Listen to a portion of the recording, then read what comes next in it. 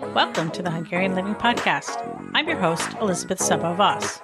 Our goal is to discover, celebrate, and share Hungarian heritage and encourage you to do it too. We'll touch on food, travel, history, music, and language, and share stories from our listeners. We're glad you're here.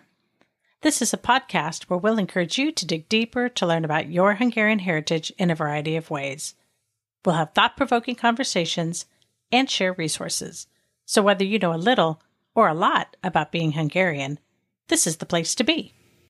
Hi, it's Liz, and today I want to talk about a couple of the important Hungarian foods I grew up with. Maybe you had them when you were growing up too. Sunday was our Hungarian soup day. That's what we called it, but now I know the term is Húsleves. There's nothing like the aroma of a pot of clear broth soup simmering on the stove all day.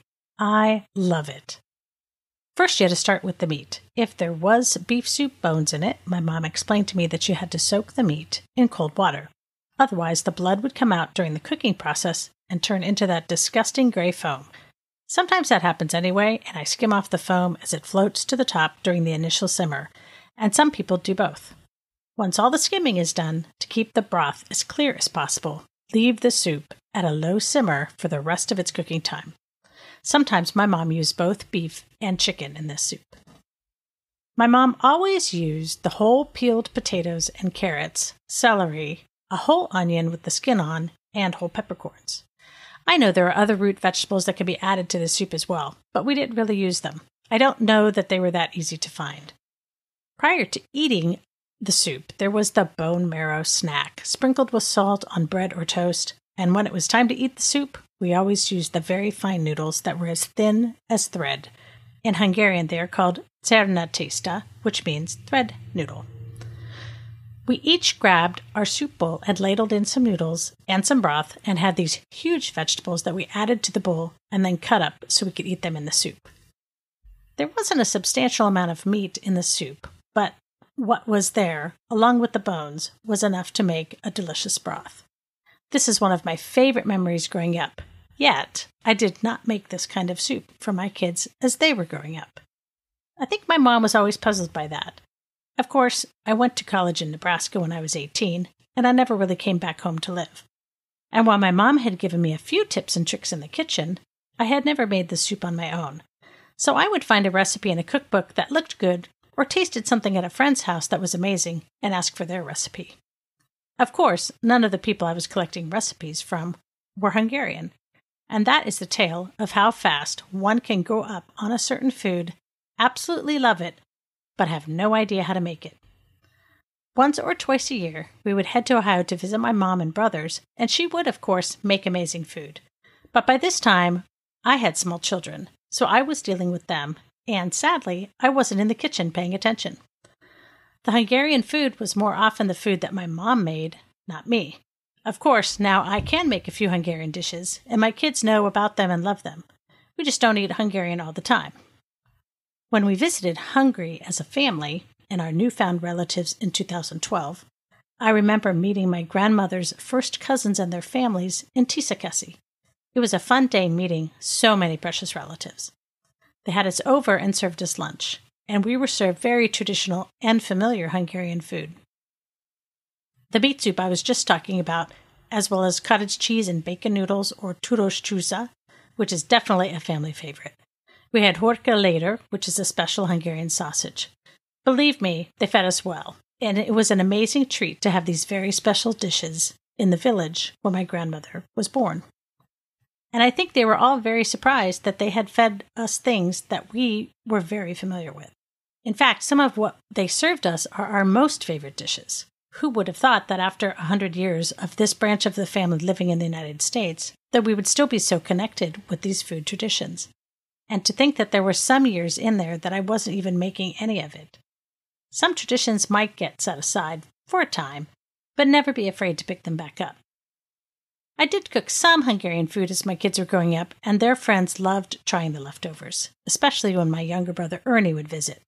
Ernie loves to cook in large quantities, and he is particularly good at cooking Hungarian food.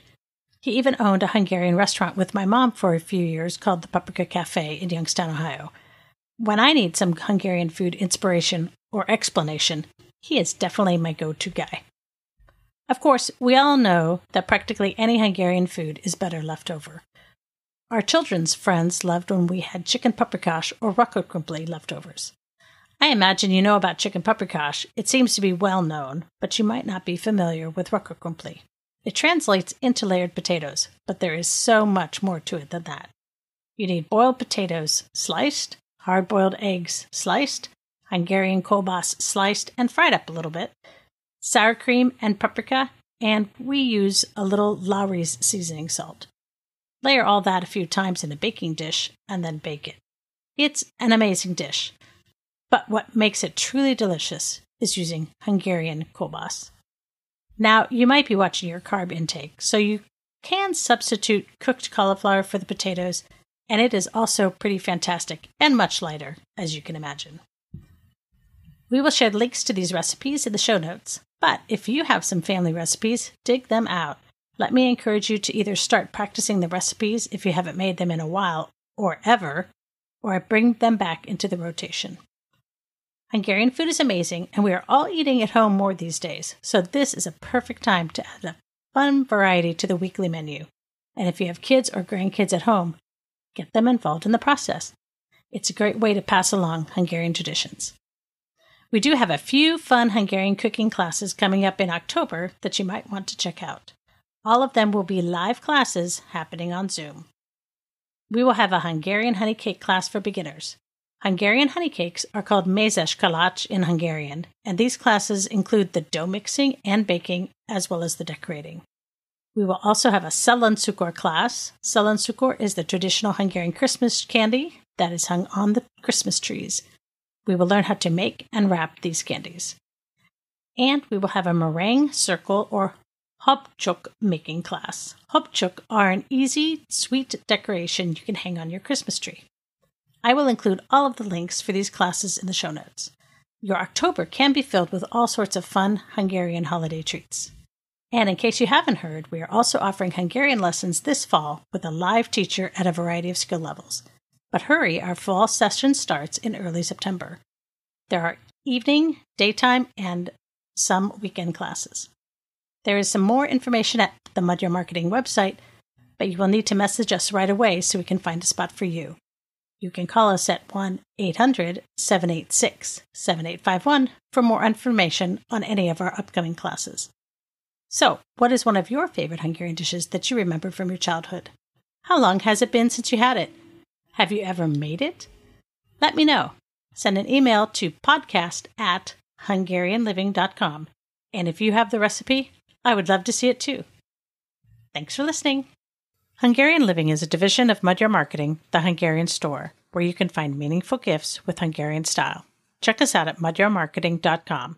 And special thanks to Stephen Chichek and the Animal Cannibals for the show music. Thanks for listening. If you enjoyed this episode of Hungarian Living, please subscribe and share this podcast with your favorite Hungarian. Check out our show notes for links to resources mentioned in this episode.